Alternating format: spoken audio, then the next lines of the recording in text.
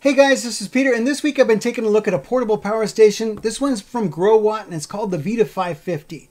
Now, I really like this unit, and I'm going to show you how to figure out if it's going to fit your needs, and if you need to step up, or if this one's going to be the perfect one for you, and how to tell if it's a good deal or not.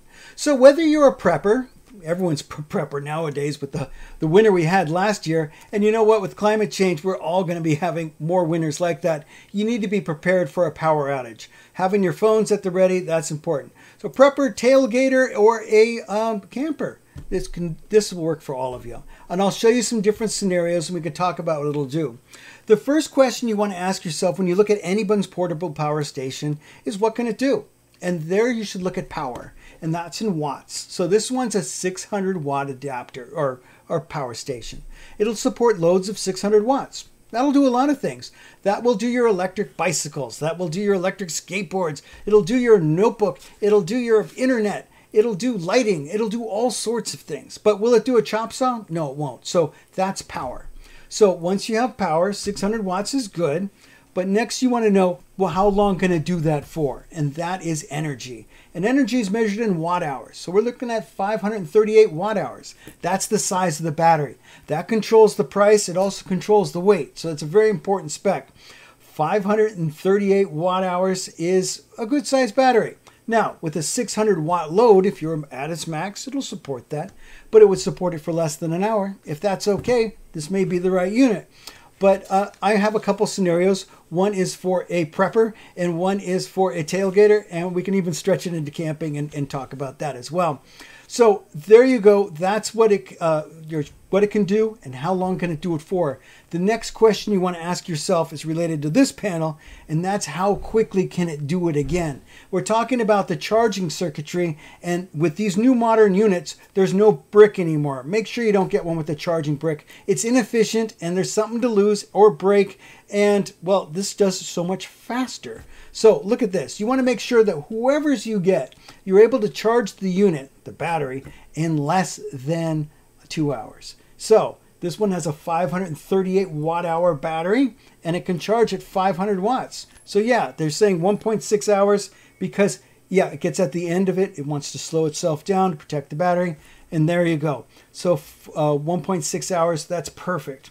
Next question you want to know, now that we know what it can do, how long can it do it for, and how quickly it can do that again, is how long can it do that for? How long of investment do I have here?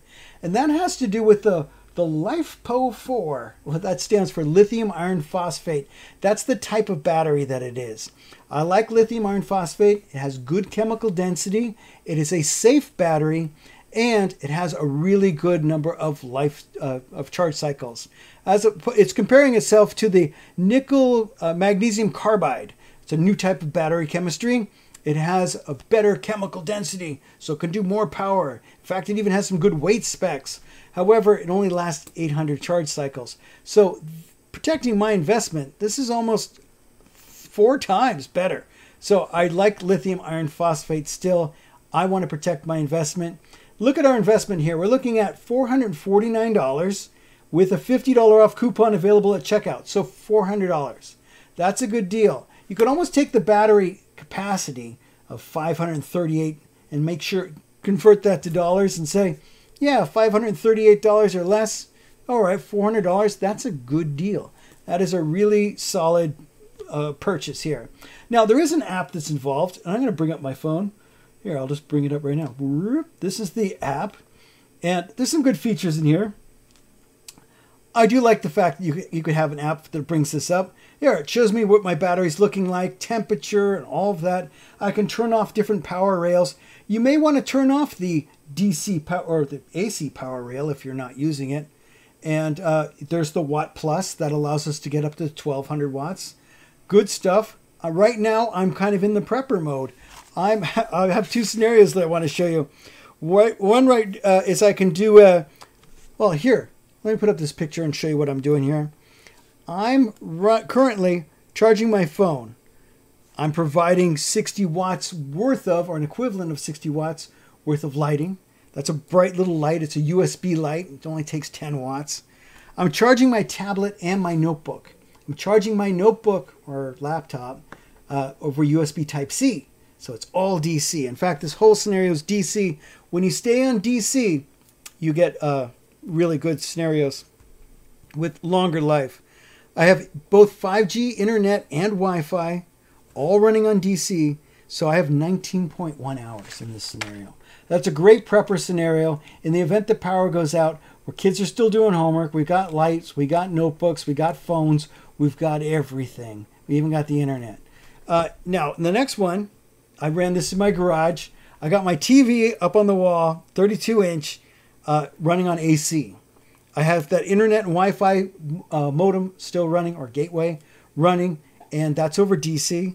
I have the NVIDIA Shield streaming Netflix, and it runs the whole time. It's consuming 50 watts total, and I can do that for 7.5 hours. That means you can go to a tailgate, and you could pop it open. You can have your TV launched. You could be streaming the game or highlights, what have you. People could be charging their phone or using the internet, and you could do that for 7.5 hours. Well, I guess if they're charging phones, it would decrease it slightly. But how long do you tailgate for? 5 hours? That would be perfect. Now, if you needed to run something bigger, like I want to run a fridge, well, that can take more. So there's this different scenarios of what you can do. A mini refrigerator might take 850 watts. If that's the case, follow my link and then click this one that says Growatt Store. Here's the next one up, the 1300. 1300 has also lithium iron phosphate battery, which is 3,000 life cycles. It's going to last you a long time. It'll provide 1,800 watts. There's your chop saw. There's your blender. There's all of your, in fact, take care of your generator. And look at the time that it can do it. You could run all sorts of things. Stretch this into camping and it's easy. You just add a CPAP machine. Standard CPAP is 30 to 70 watts. Not a big deal. If you do have a heated CPAP machine with a humidifier, it could go up to 100 watts. So you may want to make sure you get this unit if that's the kind of load you have, because that's a serious piece of medical equipment and you want to make sure you have enough to get through the evening with it.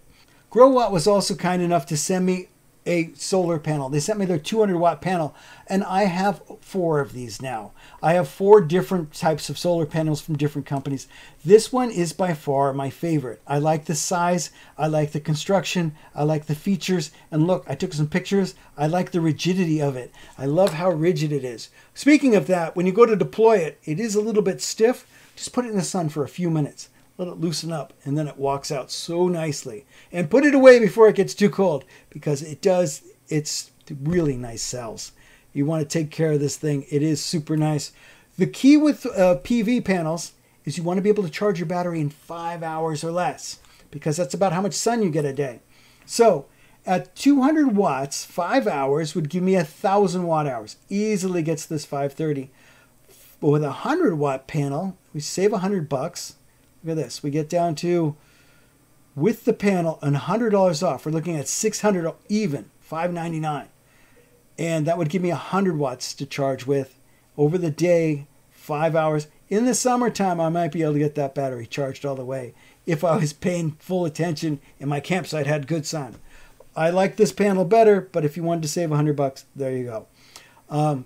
It is a good unit. I like it, and that's how you can see the different scenarios and what it could do. It's just a neat, fun unit to play with. And I love all the different features of the app.